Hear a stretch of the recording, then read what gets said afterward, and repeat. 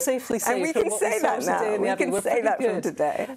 John, I wonder, knowing the King as you do and having worked on this preparation with him as you did, do people in the musical community, and it's not really a British community, it is inevitably an international community, to have a champion who is the monarch and a very high-profile person must surely be something you welcome greatly. Hugely, and it's internationally admired. I mean, he is internationally admired and recognised. I mean, to have a head of state with that degree of passion for music is amazing.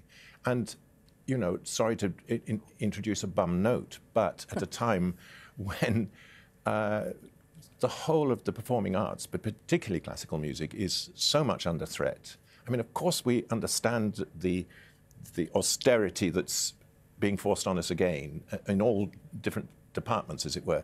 But that classical music should be knocked in the way that has been recently knocked by the government through the Arts Council is a huge wound on the body politic of classical music. And then the BBC following it up now with their proposed draconian cuts. It's been a hell of a shock to the whole music profession in this country.